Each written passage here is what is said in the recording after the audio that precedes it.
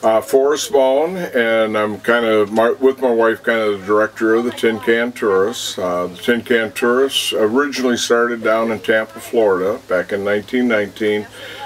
We found out that they went out of existence around 1985, and we renewed it as an all-make and model vintage club in 1998. We've become kind of statewide and a little bit international. We've got a representative in Japan, and we also have a representative in the whole United Kingdom and up in Canada. We use for the term vintage when we're referring to trailers that are 25 years or older and motor coaches that are 20 years and older, and we kind of use the division just for a concourse judging that we have.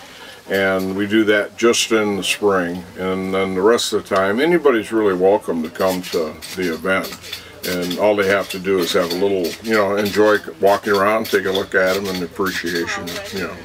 They don't necessarily have to be an owner of an old one, but what we find out is once you come and look around, pretty soon you don't come in the motorhome anymore, you bring the vintage trailer that you're able to find and fix up and bring.